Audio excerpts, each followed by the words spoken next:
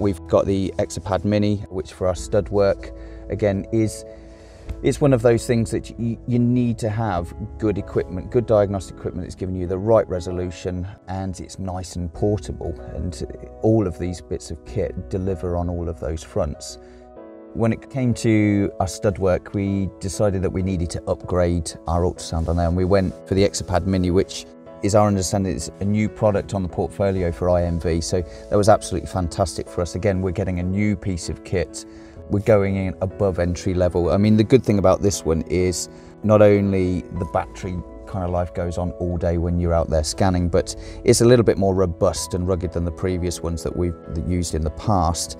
One of those fancy things is that, again, you've got your fingers covered in goo, you've got your hand somewhere else. So this does actually come with voice controls as well, which is a nice little feature, and we'll probably be using this more and more as the season goes through. We've been delighted with the EXAPad Mini. It's been really easy to use, really intuitive. We've had vets who haven't had any training just pick it up and turn it on and get on with it. Really portable, really like that. I can hold it in one hand while scanning a mare, which makes a nice change rather than lugging something about. The touch screen is a real bonus, makes life a lot easier.